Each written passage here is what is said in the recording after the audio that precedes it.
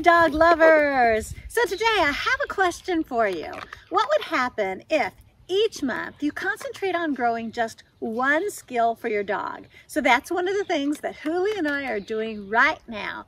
Getting Releash from out there to beside me is the skill that I'm growing for her.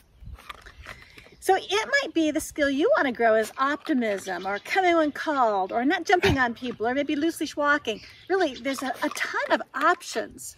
If each month you concentrate on just one skill that you want to grow, and you grow that skill as far as you could by playing progressively more advanced 3-minute games, and then the next month you pick a new skill, would you and your dog be better off?